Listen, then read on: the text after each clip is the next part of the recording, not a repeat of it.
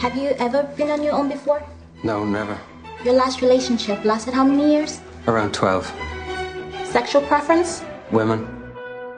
Is there a bisexual option available? No, sir, this option is no longer available. And the dog? My brother, he was here a couple of years ago, but he didn't make it.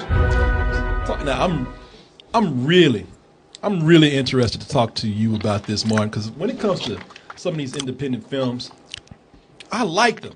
Not only like them, I love them. And Martin comes out and he's like, man, that was some old artsy, fartsy, pretentious bullshit. But sometimes it's the reverse scenario. That's what I'm eager for. I've been holding back for a week. I've been so tempted when I'm around you to say, man, what did you think of The Lobster? And I said, you know what, we're going to save it for the movie because this might be one where you and I might agree. But I get the feeling that we just ain't going to see eye to eye on this. We just don't have that kind of track record, man. Man, I'm a multifaceted person. I just want to be prepared for the worst. Okay. And the reason why, because, you know, Martin likes them straightforward movies right there. He don't like all that shit that requires you to think too hard. You know, I'm not saying you're dumb, but you want to lay it out for you so you can just go home and relax. You want to carry a movie with you. And that's the kind of movie, that's the kind of movie this is right here. Yeah, that's my track record. The Lobster is that kind of film. David, played by Colin Farrell, checks himself into a hotel for people who do not have mates in life, who do not have a partner, who do not have romance, husband, wives, girlfriends, boyfriends. And the thing with this world is that everyone is required to have somebody. If you're not, there are consequences out there. And this is a movie that was, to show you how artsy it is, it was about to win the Palme d'Or at the Cannes Film Festival. It's by the American debut by Greek director Yorgos Lanthimos, I think. I don't know. Is it Thor villain? Do you buy that in the dairy section? I think he was in 300 or some shit. but and it actually won the jury prize at Cannes. And you know, one of the things that I look at with this movie, and I got to warn you about right now when I'm talking about how artistic and independent film feeling it is, I mean, it is major. It is major. This movie sets up its own rules in its own world, and right from the beginning, it's insane. It's crazy. And it ain't trying to apologize for it. Look, it's telling you right at the beginning, say, look, if you don't like this crazy shit, get up now and leave. Because it's only going to get crazier from this point on. For example, the rules in this world, it's in a place called the city. I don't know if it's the whole world or if it's just this city here. But you're required to check yourself, if you're a single person, into a hotel. And you have to find a mate. If you can't find a mate within 45 days, if you can't get points to extend your days of being single, then they pull you aside and they change you into an animal. But you know what? It's okay because they say, hey, look, it's kind of a shitty thing to do, but at least we give you the choice of the animal that you would like to be. Sure. And most people choose dogs and other animals. No, not Colin Farrell. He says, I want to be a lobster. And he gives a very good reason for that. Now, the fact that you'll turn into an animal if you fail to fall in love with someone during your stay here is not something that should upset you or get you down. Just think, as an animal, you'll have a second chance to find a companion. But even then, you must be careful. You need to choose a companion that is a similar type of animal to you. A wolf and a penguin could never live together, nor could a camel and a hippopotamus. That would be absurd. Think about it. I understand this discussion is a little unpleasant for you, but it is my duty to prepare you psychologically for all possible outcomes. Now, have you thought of what animal you'd like to be if you end up alone? Yes, a lobster. Why a lobster? Because lobsters live for over 100 years. Are blue-blooded, like aristocrats. And stay fertile all their lives. I also like the sea. Very much. I water ski and swim quite well since I was a teenager. I must congratulate you. The first thing most people think of is a dog, which is why the world is full of dogs. Very few people choose an unusual animal, which is why they are endangered. So that's why rhinos are going extinct. They suck at dating. don't know how to use that Tinder. You know, when I look at this, I tell people all the time, like, hey, you know, it's a cool movie because it lets you know, like, hey, your dating life ain't so bad. I guess that's true. You won't turn into a lobster. At least you ain't gonna turn into a lobster, you know. Or even going to jail or anything. You know, you ain't gotten laid in a few months. Well, hey, you know what? At least there aren't any real big consequences right there in your life. Here there are, and it's tense for everyone who's there.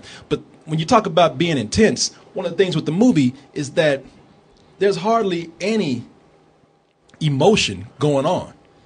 And that's kind of what I loved about this, is that there's all these people have this way of acting that is very deadpan, almost pod people like. They have no emotions at all, which... Well, it's very British in how repressed it is. Yeah. I mean, repressed on to a level that's absurd.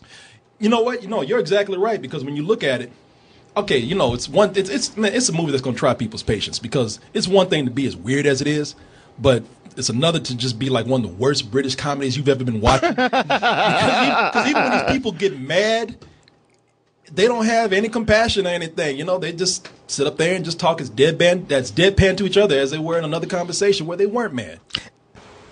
Why don't you become parrots too? And then we'll all be together. You're a complete idiot. Picking one of the few animals that can talk when you have a speech impediment. You'll lisp, even as an animal.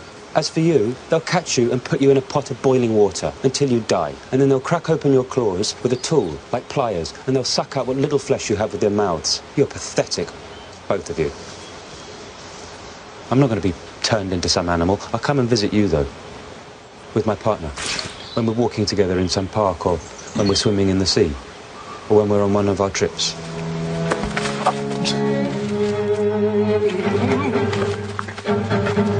What the hell am I watching? Yeah, and that violin, that harsh violin that plays throughout the thing. That plays the whole movie, man. And at this point of watching the film, that's where I would be like, all right, you know what? This is some real pretentious shit. Because I can't stand when movies, they not only are they kind of trivial in their artistry, they're trying too hard to be independent, or are they trying too hard to be artsy? But I hate it when they play that slow motion and you got those strings that play through there the whole time. They only have like about 5 notes for the whole movie. They had one dude with a violin to play to do the soundtrack. And the one of the things I like about the first half of the film, I don't know how you feeling about it. And I kind of want to say it felt like 2 different movies. It did feel like 2 different movies. Because I don't know how you feel. I thought the first half of the movie is where I found it to be the most interesting, because that's where you're learning all the rules of this world. And you're still trying to figure out what's happening. You're trying to piece together what's going on. Is this even real? Right, because there's a whole thing of like you can get your time extended if you go out and kill people or shoot them or something. You shoot single people. Yeah. Who can't find mates, like they're wild animals, and they get turned into animals. Yeah. So it's crazy, and and at least I had something to keep me going for the first half. I was saying, at least I'm learning about all this weird stuff. Now that I know what's going on in the second half, they pull out the hotel, and you're in this world where it's dark, it's gloomy, and they're in the woods most of the time. That violin is playing even more, and you get new actors, and you just saw John C. Reilly and Ben Whishaw in the scene we saw last. And now that David escapes and goes to these wild people in the woods, you see other characters like Rachel Weisz, who they only call the woman who was nearsighted. So they even had these pretentious ass names in there, and that's when they start doing all that slow mo artsy stuff it's just a pet peeve of mine. These kind of movies. We've developed a code so that we can communicate with each other, even in front of the others, without them knowing what we are saying. When we turn our heads to the left, it means, I love you more than anything in the world. And when we turn our heads to the right, it means, watch out, we're in danger. We had to be very careful in the beginning not to mix up, I love you more than anything in the world with, watch out, we're in danger. When we raise our left arm, it means, I want to dance in your arms. When we make a fist and put it behind our backs, it means, let's fuck. Like when Martin's like, I'm gonna try that on a deaf chick tonight. End up getting arrested. She's nearsighted. If I try to a deaf chick, I'm in trouble. Doing this, that means I will rape you. Now, Martin, I just want to say something real quick because I'm really eager to hear what you have to say. Just let me say this first. All right. I was kind of getting impatient with some of this film. I was kind of bored by some of it, and then as it went on, I started thinking about it more and more, and I started to understand what they were doing here. I mean, it's for a movie that shows no emotions, for a movie that is with this weirdness that's going on about these people not being able to find relationships, and therefore they're treated like criminals. You know, I began to see the allegories that were going on. And some of them were obvious. I saw it, but then, you know, I started to see how society, you know, this is an allegory for how society views relationships, how we view ourselves, how we view certain sexual practices like masturbation and having to, you know, you're ashamed about it. Can you center me a little bit more? Oh, yeah, sorry. No, that's all right. And also, you know, I was, I guess what helped you saw me. Okay. And, you know, I was also looking at how, you know, this movie is requiring you to put the work in to see that with the things that are not so obvious, you know, and it wasn't until the end of the film when I was thoroughly kind of creeped out by the end, where I thought this a bittersweet ending or this a nice ending with ominous undertones, where I thought, man, this movie's sticking with me. This movie, especially in the second half, because the first half is about getting into relationships, courtship. And all told through all the weirdness that you see right here. And the second half is all about, you know, what's it like to be in a relationship and all the areas that we have to put up for that. Well, also with the outside pressure from other people, and you know, with that, like, you know, you have your relationship, but you have all these other influences outside of what you have right there. Yeah, it's all about being in empty relationships and how we have to put on airs for other people to make them feel better, you know, to make us feel better about ourselves. Man, I walked out of this and I was like, God damn, this shit is deep. You know, I was thinking about this for a long time. When I went home and started talking to my girl about it, we had an hour-long discussion about this film, and she hadn't even seen it. And I did it without even spoiling anything for her. That's deep, man. I know. Martin's like, yeah, and you full of shit, too. Well, no, because here's my thing about it. Like, what you got out of it, I'm sure there are people who will get that. Like I say, I work right next to a guy, and that was like, he was blown away by it. So I've been looking forward to seeing this for quite a while. And then when I did, I was kind of like you, where I'm like, yeah, okay, you're making a statement about the pressure to get into a relationship. It's absurd comedy, and I got it. I really do got it. You can stop now. You can move on to something else. And then it comes in, the second half is like a completely different movie. And I'm like, wow, okay, it's depressing and it's pretentious, sure. It's kind of off the wall. It's absurdist. It's good on my fucking nerves, to be honest with you. You know, if this movie could have been compressed into 35 minutes, I would be like, wow, that was really cool. As it was, it just drew out to a point where I was just like, look, if somebody likes it, I wouldn't say to them like, yeah, because you one of them. I'm like, hey man, I get it. Especially if you're lonely or you have a lonely core, it could speak to you because that's what it's trying to do. But I found it, as you say, the pretentiousness took second place to the tediousness of it. And like with that thing with the violin coming in, it was almost like it was almost like a laugh track, but like some kind of like mocking laugh track. It's like, okay. It's funny because in that first half you have a woman, a character she's emotionless and heartless. Mm-hmm.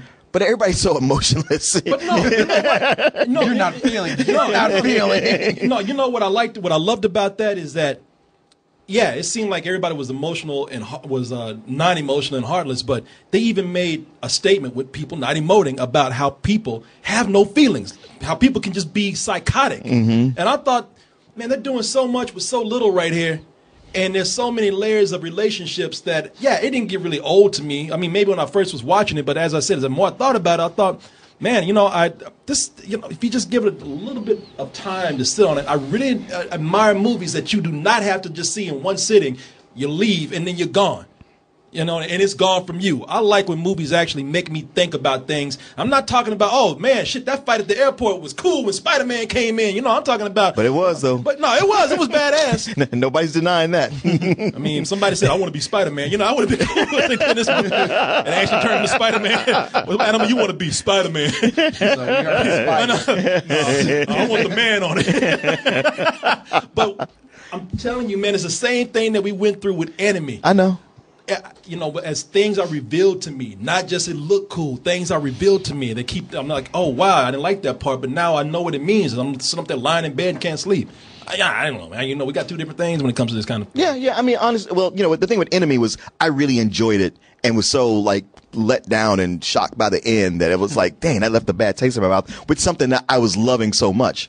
Whereas this was something where I was just kind of like, well, I don't hate it, and I can understand somebody liking it, but it is not for me. The execution of it ultimately did not serve me. So what would you give it? I give it a rental. Give it a rental. I tell you, man, I was on the verge of giving this, even when I saw it, and I was kind of bored by some parts, I was going to give it a matinee. So even then I liked it. But that's why I hate when people ask us to fill out those forms when we come out the movie, because I need time to think. Yeah, sometimes you got to digest things. Yeah, you want me to be fair? Let me go home, and I hate using this word, but I can't think of nothing else. Marinate on it, you know. and that's what happened in this case right here, man. I just needed a drive home, a dinner, a beer, and after a while, I was like, oh, shit. Yeah. I get it. Did you drop your coffee cup? I know, in slow motion. I'm actually looking at it in real time like, whoa. Yeah, man. I was watching this. I said, wow, this movie is making me work for it. And plus, it's an actor's film. These people are here to act. Colin Farrell got fat for this. He ate lobsters for this shit. I mean, it was Colin Farrell. He gained weight for this role, and it's kind of cool to see actors go all the way for that and just let themselves. I mean, because really, they let themselves hang. They take shirts off. There's men and women sitting all around where they got to undress before the wait staff at the hotel, and you know they that's another statement that the movie's making. It's not about beauty, it's not about attractiveness. No. It's about all these plain looking people, some of them downright unattractive, trying to find love.